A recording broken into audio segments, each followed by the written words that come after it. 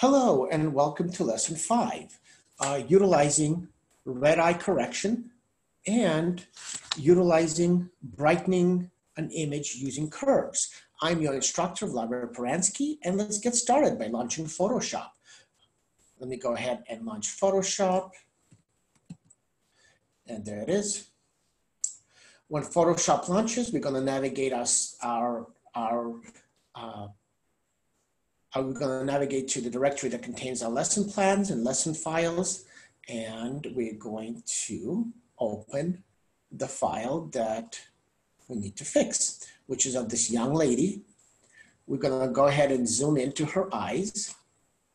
We are going to find the red eye correction tool, and it's hidden underneath your healing brushes. There's your healing brushes, and there's the red eye correction tool. So right now, I'm going to set the pupil size to 10, and the darkening, I'm going to leave it at 60. Let's see what happens. I'm going to click right on the eye. And these numbers are basically a trial and error. You got to try it and see if it works for you. If it works for you, great. If it doesn't, you try different numbers. This particular at 10 and 60 worked pretty good for me. Or you can use the book numbers that they tell you. But remember, in real life, you would have to get those numbers on your own. Nobody's going to tell you those numbers.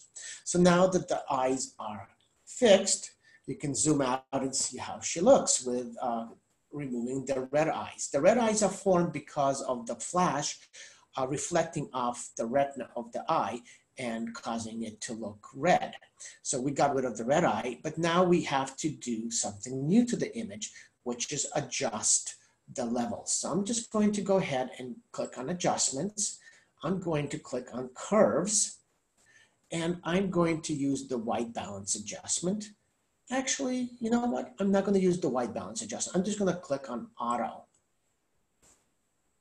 And auto will adjust the curves for me automatically. What I'm going to do is play with the line. Notice if we adjust too much, notice how the white destroys some of the fine detail in her face, especially here on her cheeks and on her nose. So let's go ahead and minimize that. And now you can see that the details, when I'm minimizing the curve, you'll notice the details are coming back of her cheeks, of her shading on her nose, her forehead, and such. Anyway, that's all there is to red eye correction and minimize, and actually playing with curves to lighten up the image. When you do play with curves, you'll notice, if you look on your layers, you'll notice curves is applied to the image. If you want to change it again, double click, and you can change the curves again by clicking on auto, right? And you can resize and reposition this line depending on your particular needs. Right now we're doing RGB, red, green, and blue at the same time. We can change the curves just for the red. See, this is just a red, and you'll see the curve is red. We can change it just to the green, increasing the green, decreasing the green, and we can change it, of course, for the blue. Notice how our colors change. And there is all our curves that we can change, or all of them at the same time by clicking auto.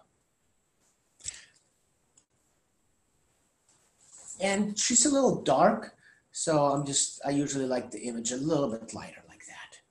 Thank you very much for joining me, and see you on the next lesson of Chapter 5.